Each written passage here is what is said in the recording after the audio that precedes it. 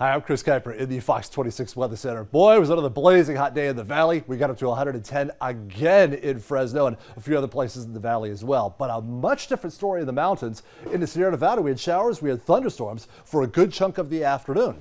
What did that do to the almost 20,000 acre Trout Fire, which has been burning in southern Tulare County for about the past week and a half? Well, this morning before the thunderstorms moved on in, fire got going here early and got doing its thing as it has been doing for the past week and a half or so. First setting up the smoke plume, then eventually some pyrocumulus clouds right there, a sign of a very active and busy fire.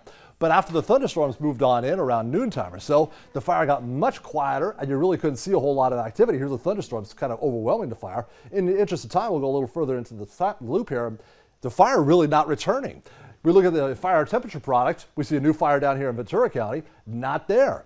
It seems like the rain has certainly muted the fire. Didn't put it out totally, but certainly calmed it down.